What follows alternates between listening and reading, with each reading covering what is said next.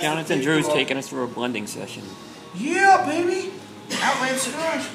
That's the lead. There we go. Alright, so here we go. We are now going to jump to a ASP. This is on your Escalade tobaccos. This is an ASP Viso right here. Okay. Look at that. It's already coming at you. The gang is smoldering over the aromas. Which one is this? Oh! That's the top one.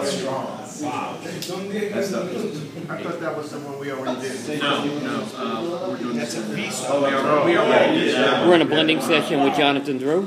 Oh, Mac, that doesn't get out at all. That's nothing big. Yeah. And we'll let the gang all continue to scent the aroma. Viso from Escalade and ASP. Viso from Esteli ASP It's tobacco. like a Ligero if it was from any other tobacco. I would classify it as Ligero. But it burns better. It burns heavy. I mean, the Ligero is hard to burn. It's like flame retardant. Everybody has tried that there? Right? Now what we'll do is